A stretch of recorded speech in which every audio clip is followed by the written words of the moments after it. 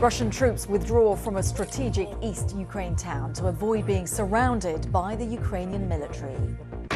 New gas pipelines flow in both Poland and Bulgaria, loosening their dependence on Russian energy. The EU says the new connections mean freedom. The Russian Ministry of Defense says its troops have left the strategic town of Lyman in eastern Ukraine. A ministry spokesperson was quoted by Russian news agencies as saying that the withdrawal was carried out because of a threat of encirclement. Well, earlier the Ukrainian military said that its troops were inside the town. Lyman is a strategic target. It was used by Russia as a major logistics hub, and it sits in the Donetsk region, which the government in Moscow has just declared to be part of Russia. Well, video footage shared online shows Ukrainian soldiers waving their national flags on the outskirts of the city. We can't actually verify exactly where this flag raising is taking place. Well, Alina Frolova is a former Deputy Defence Minister of Ukraine, now the Deputy Chairman of the Centre for Defence Strategy think tank, and she told me more about the significance of this development. You know that yesterday Russia declared so-called referendums, and then actually declared this territory to be the Russian territory.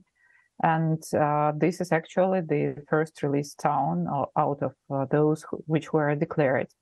However, it also have a very important operational meaning, because it's like a connection hub, and because it's also beginning of the quite big advance at the Donetsk region, we believe so.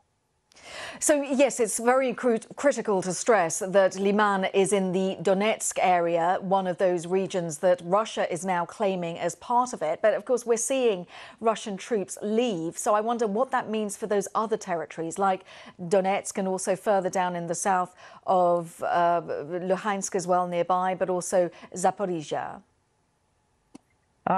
Any advance means a lot, because we then destruct the routes which they can connect with. We destruct the logistics. We move out the artillery from these cities. But principally, this counteroffensive is important for Ukrainians, because this is continuation of counteroffensive in Kharkiv region, and it means that we didn't stop after this threatening of nuclear war, that we didn't stop after all the claims which Russia made. And this is principally very important for Ukrainians. Alina, are you concerned? We saw the horrific images from Zaporizhia. Over 30 people were killed in Russian shelling there. Are you concerned about these advances by the Ukrainian military and the arguably what Russia may do in terms of retaliation against civilians in Ukraine? Well, actually, yesterday was Zaporizhia, today was Kupiansk. In Kupiansk, we have the same situation with Kolomna of the civilians, 24 dead, among them 13 children. No one stay alive. So, yes, obviously, Russians started to hit specifically the columns of the civilians. They know where they're located, because this is actually established routes for like a driving of people between occupied and non-occupied territories, and they hitting specifically there, like paying back for the counteroffensive we do. Alina Frolova there, a former Deputy Defence Minister for Ukraine. Now, in another development, gas has begun flowing down a new pipeline from Norway to Poland that will give Central and Eastern Europe another alternative option to Russian energy.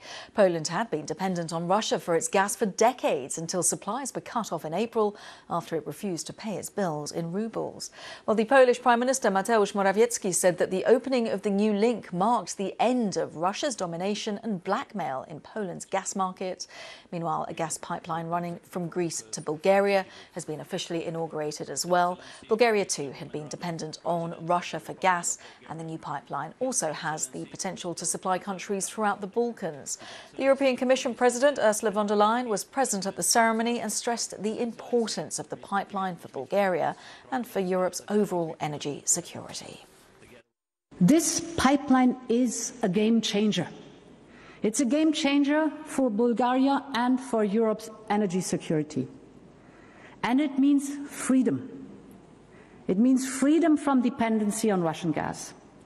Here in the UK, a campaign is being run to help give displaced Ukrainian women and children laptops to ensure they're able to work and learn.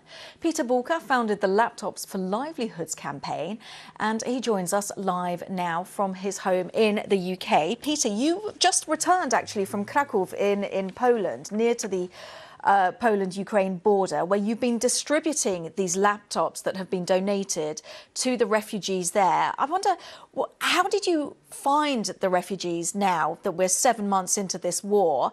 And what was the thinking behind giving them laptops? Well, I'd say that the refugees right now, they need the help more than ever. I mean, it all started back when the war first started. Everyone was making donations. It was all clothes. It was all food. And I wanted to think about something that was just that little bit different. I wanted to think, okay, well, what could make a big difference?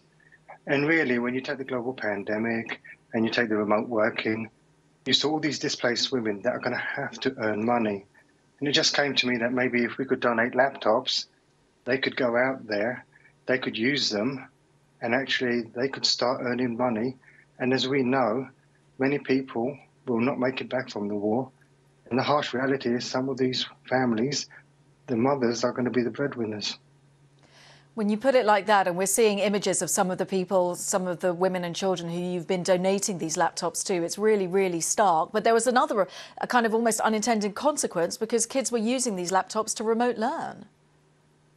Absolutely. I mean, I didn't realise it myself. But yeah, it's coming really useful.